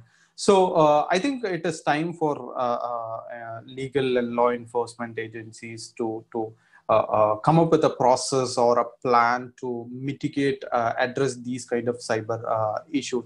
Because even the law that we have is pretty old. It is not updated to the current cyber world, right? So I think it is this is the time where the legal law, the government should take initiative to review the existing laws, to review the existing process to address cybercrime. Because I've seen many places where the law enforcement agencies or the legal treat cybercrime similar way of the regular crimes, right? But for example, if an ATM machine is breached with a hammer, it is a crime. If it is same way, if it is done via a laptop, it is a cyber crime, right? There is only a minute line between cyber and the regular crime, but that has a huge difference, that has a huge impact, right? Because when you hit with a hammer, we know who hit, but when you do with a laptop, nobody knows who did it, right? So the technology, the law enforcement agency should get adopted to the advanced technologies, should look at different software, should look at different forensics tools, for example, and come up with a process to address all the cyber crimes. Because this is my feedback that I've heard from many women and many people, right? They as soon as when I ask them, why did you not go to cybercrime, they immediately say this is very practical. You can hear this from many people. They immediately say that cybercrime department is not taking our complaint. Right? That is a common statement that I keep hearing from many people. But we cannot blame cybercrime also. Even they have very limited resources. They have very limited technical. They have a lot of technical limitations. As I said, right? If a picture is uploaded into Facebook, then the law enforcement agency should wait until Facebook responds. As per our culture, off nude picture is not okay. But when you go to US or other countries, it is okay. It is not. When we reported a similar picture, this family is very orthodox family. They don't want the off nude picture. But when we reported it, what Facebook said, this is not inappropriate content. This was their comment. But according to us, according to the family culture, it is an inappropriate picture. But according to Facebook, it is not, because they totally different. When you talk to Facebook, they are based out of Ireland. They obey only to Ireland law. They do not obey to Indian law. They do not immediately respond to Indian agencies, right? I think it is time where we should also put and control to all these third-party agencies such as Facebook, Google, any agencies, right? Where we should have a control, where if something goes wrong, there should be someone who is accountable for immediate action items. Yes, I think we'll continue this panel discussion after this Q&A session. Now it's time to open for the questions. We had almost 94 participants in the beginning, and it's almost 72 now, because it's almost 1 o'clock lunchtime. So let's open for the questions now. Participants, actively you can ask questions.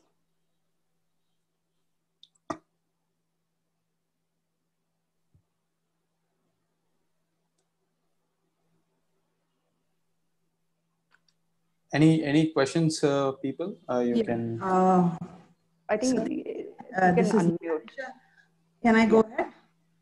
Yes, please. Yeah. First of all, a very good initiative, Nisha.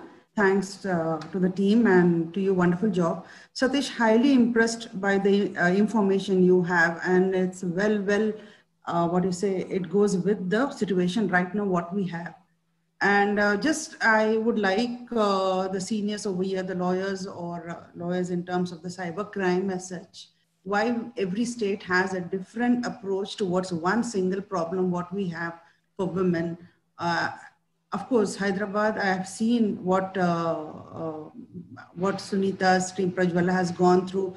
tremendous, very good, initiative they have taken, and they've proved, no doubt in that. But still, if all the states get together and have only one common, initiative, instead of only Sathi or Margdarshak in Hyderabad or in Bombay, Saheli, just have one, and with a very, very speedy in terms of remedy for school kids as such, because I've seen a lot of problems handling for kids as such, and really, Satish, it takes literally 14 or 15 days just to get it registered if you visit PS, but online it is fast. But so we need speedy remedy. That's the only thing I want to know. Like, is it possible by So that's again the public voice. I hear it again, right? So you well defined that it takes some time. It takes 15 days, right? As I said, there are a lot of limitations and dependencies even for the law enforcement agencies,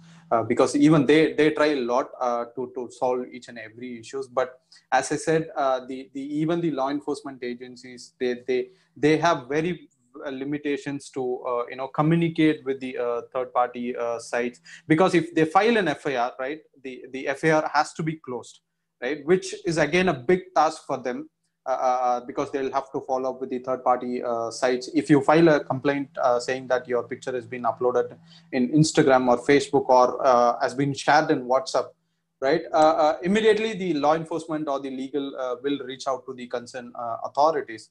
But the response from them, we are not sure whether, first of all, we are not sure whether they will respond. And second, we don't know when they will respond, right? These are the two things that we need to look at. Every law enforcement agency is facing that kind of struggle. At times they respond, but many times they do not respond. So that is why our team is struggling here. And it is not that they don't want to do it. It is a limitation from the third party applications on these sites, right? So, which I think definitely, even our Prime Minister has said that a new cyber law will be formed. They are going to form a new committee for all the cyber related stuff. But parallelly, I think we need to include cyber security in the education system as well. It should start from the school kids. I think that is something which we should do from our side. As a normal user, I think it is time for us to educate our children about the digital world, while the legal law and the government agencies, look forward and fight against these cyber crimes. I think down the line, we can definitely expect that all these issues will be addressed as fast as it has to be, based on the issue sensitivity. Okay. Thank you, Satish. Thank you, Nisha. Yes, we'll go to the next question. But can you just make the questions a little bit precise and short, because we have only limited time. So we'll move on to the next question.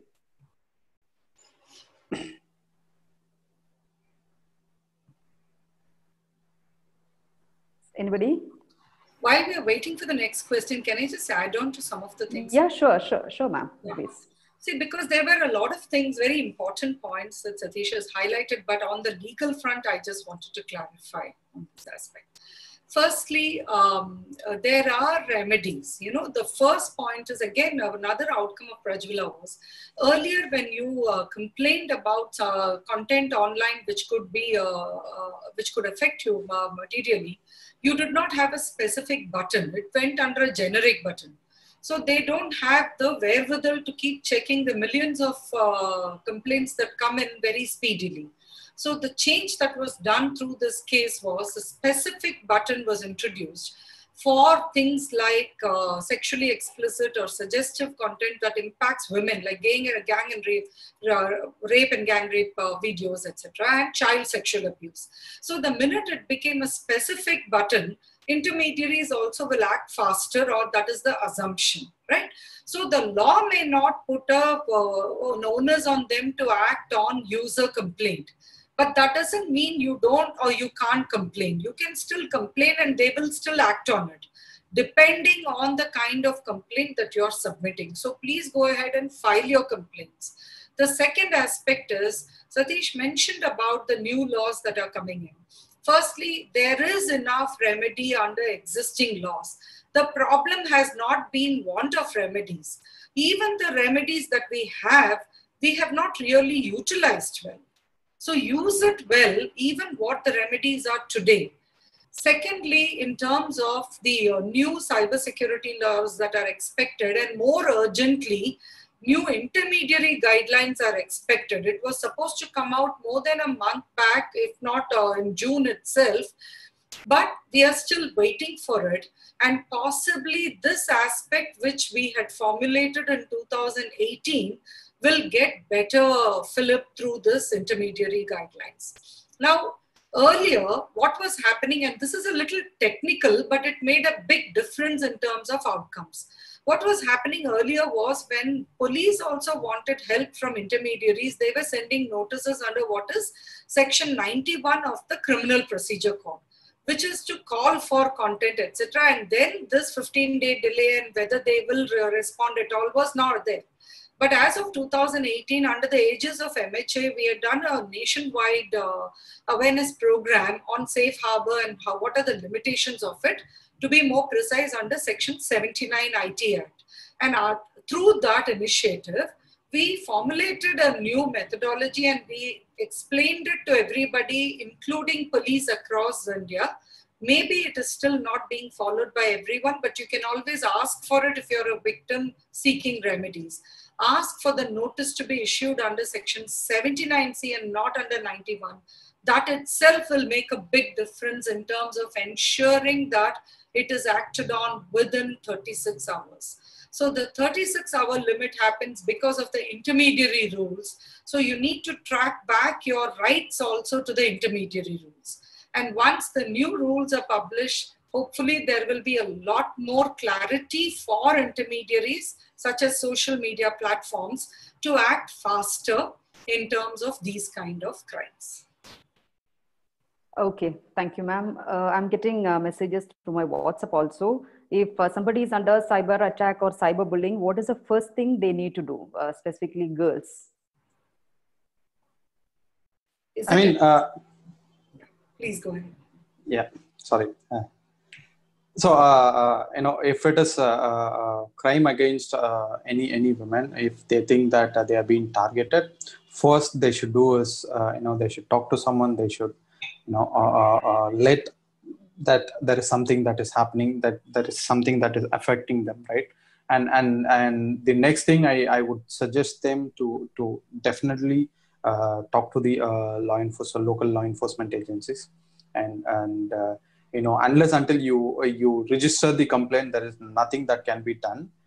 So you need to first of all immediately talk to the agencies, because they will definitely help you out. Do not do any other activities. Do not think that it cannot be solved at all, right? Every issues can be solved. So if you face any issues, if you think that you're being targeted, if you think that you're being the victim, just talk to the agencies, or talk to the experts. There are a lot of private cybersecurity consultants and legal advisories, right? So you can talk to them. Let them know your situation. See, we have the saying, right? You should always be truthful to your doctor and advocates, because they are the one who is going to save you. Similarly, you need to be truthful to your in current world, you need to be truthful to your cybersecurity consultants, because they are the one who is going to save you from the digital world. So even the cybersecurity consultants are also kind of doctors for you, where they are going to look at your issues and they are going to solve it for you, right? So you need to first of all bring this outside and let them know that you are facing the incident.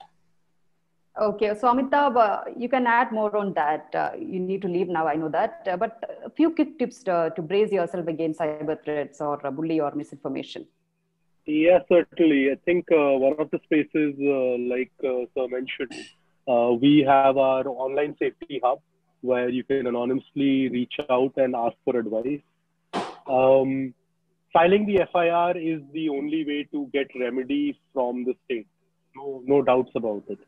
On the other side, we know how difficult it is to file an FIR, how much of harassment that comes with the FIR.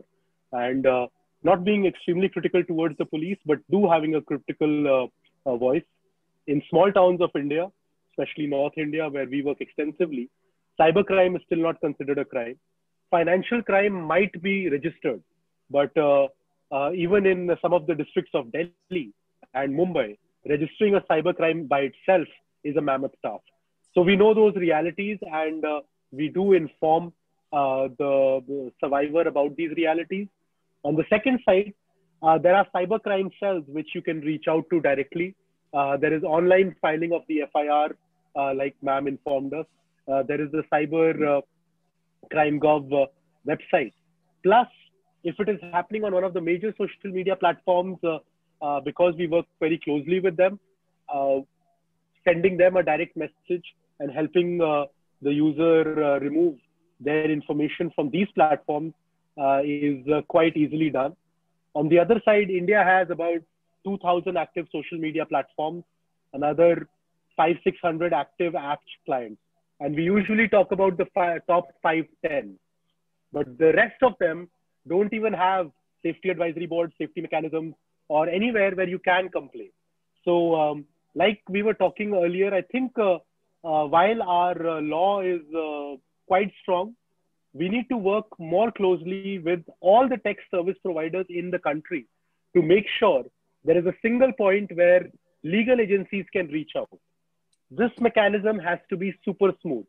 And while they make so much profit in India, they need to invest equally in safety of Indians. So for anybody suffering from cybercrime, the website link is here. Similarly, we also have partners across the country who are working on providing solutions, on providing counseling, which is actually the major aspect of it, and also the legal steps and connections to lawyers who actually take up these cases pro bono.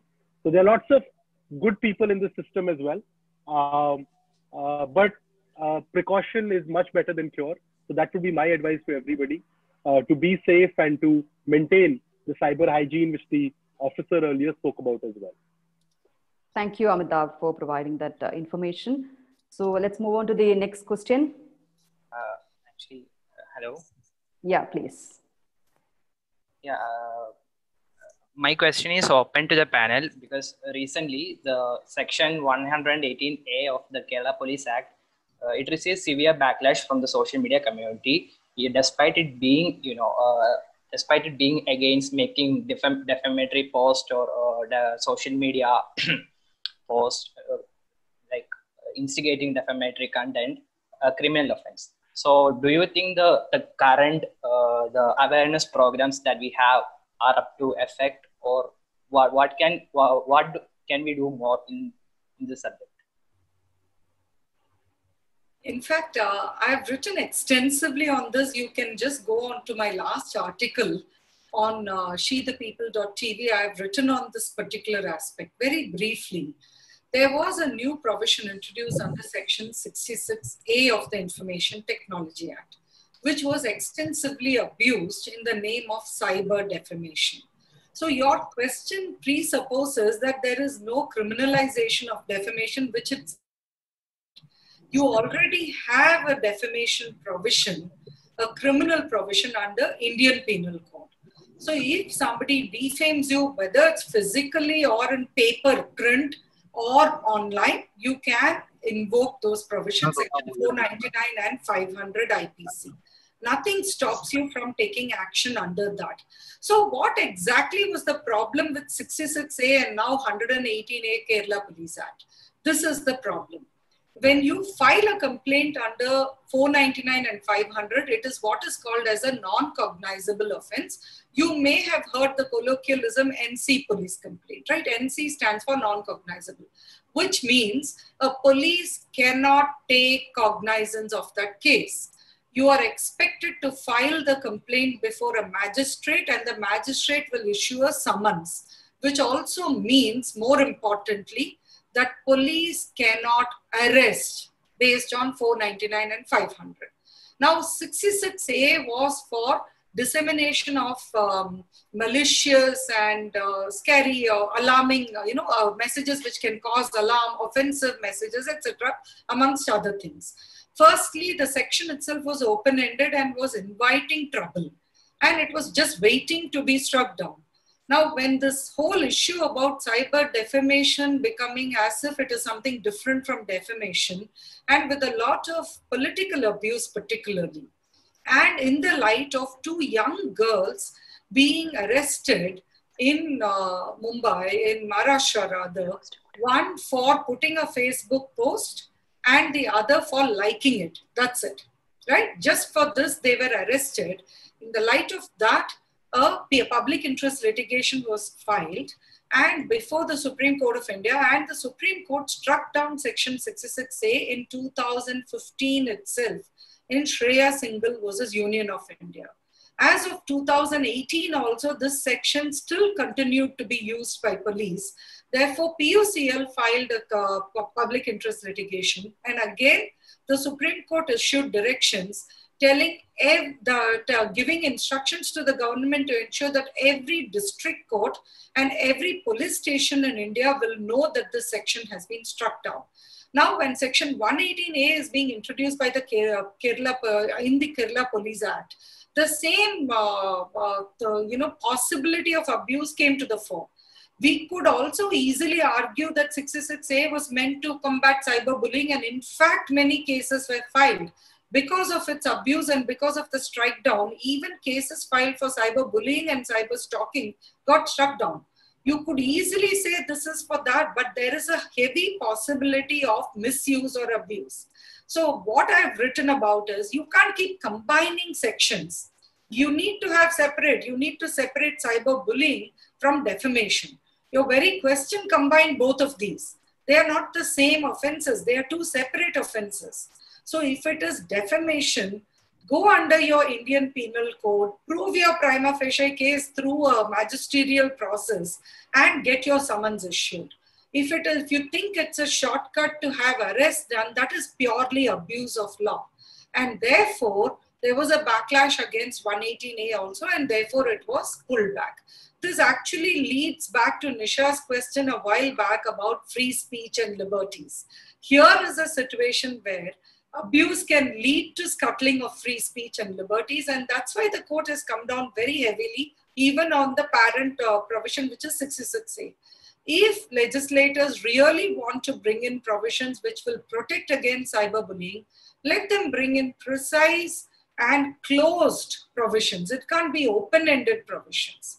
And if it is defamation, if you want to convert defamation from a non-cognizable offense to a cognizable one where a police arrest can be done, it has to be evaluated in the context of the free speech and reasonable restriction clause in Article 19, including 19.2, right? So we can't just jump in and say, suddenly we will change the equation to make defamation amenable to police arrest. That is the main reason why there was a backlash, and that is the main reason why it got struck down. So what we really need now are laws which will be specific and precise to cyberbullying and not for defamation or redefining defamation. Thank you so much. So my last question, Excuse me, good afternoon. Yeah, please. Yeah, see, we are all talking of cyber law in a depth and in a very, I should say, in a deep manner. So, if you see just overall the scenario right now, the current scenario of our country with regard to the cyber law, many components and features are lacking because everything has emerged from the basic platform of the conventional law system. So, my question to the open session is this: open to all is that how can we integrate and couple the cyber law, which has got loopholes and potholes, with the conventional law system, which can act as a catalyst to the policy makers of the country, let it be provincial governments or the central government or any lawmakers?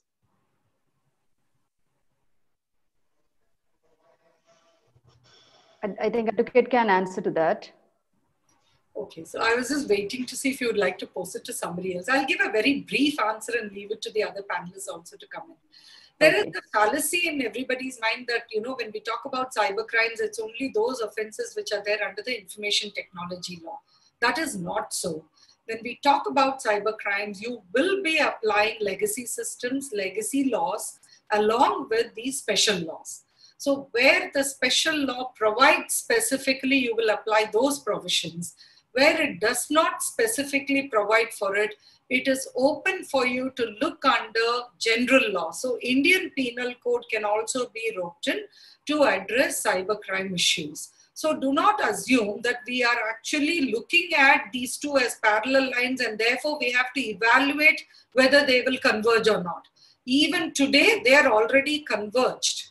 Even today, you have to read both general laws with special laws if you want the correct remedies.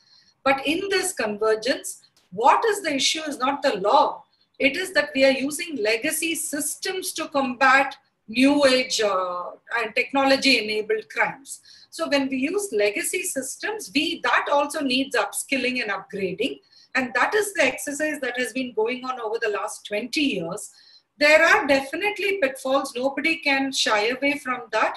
And no one can argue that we have not had our fair share of problems in terms of implementation or enforcement of even the existing provisions. So that was why I was emphasizing that we need to upskill and upgrade our legacy systems if that is what is going to be applied continuously or continue to apply for cyber crime. Whether it is the old laws or the new laws, if we don't upgrade that, then it is not going to help us, right? So we really need effective enforcement today, and that's what all of us should work jointly in terms of and in coherence and in a cogent fashion to ensure it. Okay, Manju, do you want to add anything to that? Very quickly, we don't have much time. So actually, I myself have a Manju, there is some problem. Yeah, you are not audible, Manju, please. Is it I think there is now? some network issues. Yes, I'm to see, but I am not able to reach. Yeah, it's okay. It's okay. It's okay. So before winding up this session, I would like to point out one more question to Satish. Satish, how we can make use of this challenge, because every challenge is an opportunity. In the Indian business market, there is a boom for cybersecurity services and even product companies. During the lockdown, we have seen cyber attack on big companies also. So how startups can leverage the vulnerable situation in the cyberspace? Because we are going to conduct a hackathon on December 20th. One of the problem statement is cyber security. So how can you make a comment on that? Yeah, I think, as I said, cybersecurity, 10 years back, it was totally illegal. Now, cybersecurity is one of the leading profession and leading growing industry in the world, across the world, right? So there are a lot of startups that is coming in India where they are trying to solve the cybersecurity issues across the globe, right? So I think investing or spending or creating a firm in cybersecurity is going to be a huge business market, because this is not specific to certain domains. Cybersecurity will cut across all the industry, because cybersecurity is there in the health industry, cybersecurity is there in the mechanical industry. So this is the only industry that will cut across all the platforms, because it should interact with the doctors, it should interact with the mechanical people, it should interact with the civil engineers, right? So this is the industry which will have to focus for all the domains across the globe, right? So this is one of the top growing leading industry. But again, there are a lot of AI algorithms that is being built, AI related security software that is being built to solve the cyber security issues, right? So now AI is also combined with cyber security products for the markets to play. So I think this is something very niche domain and niche skill that people can focus and because there are a lot of startups that is being funded recently in cybersecurity domain, since this is one of the growing market in the globe. Thank you so much, Sadish. Thank you, everybody, for making this session really productive. Nisha, I have a quick question see, I have seen so many people, they given what are the opportunities we have and what are the suggestions and advices, everything. The one basic thing is, why can't the central government increase our she power in police department? So we can increase their crime, and also more benefits than me by increasing this. Also in Telangana, we have 33% of she power, but why can't other states are not even following that? So yes, we'll put forward this suggestion to this police department also. I think ADGP is not right here now for the panel discussion he has left. So that's really a good suggestion. We'll definitely note it down. Thank you so much for that. Thank you. Okay, so it's time to wind up now. All the speakers, thank you for making this session really productive. Thank you for taking the time out of your busy schedule. Thanks, Sri Manoj Abraham, ADGP, Advocate Napanai, Manju Kalanati, Sadish Ashwin, and Amitabh Kumar for making this session fruitful. And thanks, US State Department Alumni Ties, World Learning, US Consulate Chennai for this wonderful opportunity. Thanks to all the participants. That's really great participation, and you all shared good comments also. That's really awesome. So tomorrow we'll meet here with a new subject, reskilling of women after COVID. So please do join us at a sharp 11 o'clock with a new panel and with a new subject. Thank you so much. Thank you so much for having us here, Nisha. It was an amazingly well-organized session. And special thanks to the US Reach Outreach Program also. They are in fact supporting a lot of our initiatives for school children, for creating cybersecurity awareness among school children, parents and teachers. And as an IVLP alumni and a Stanford CDDRL alumni, it gives me great pleasure to be part of this session today. Yes. Thank you for this. Thank you. Thank you so much. Thank you, Nisha. Thank you.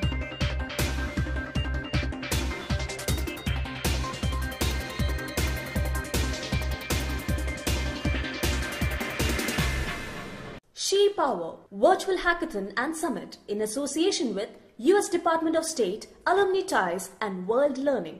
Title sponsor Swad Food Products.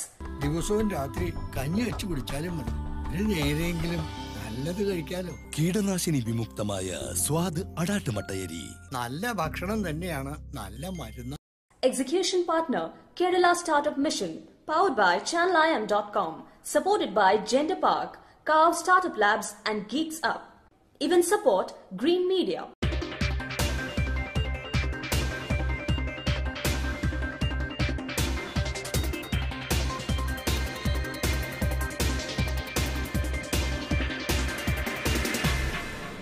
She Power Virtual Hackathon and Summit in association with US Department of State, Alumni Ties and World Learning.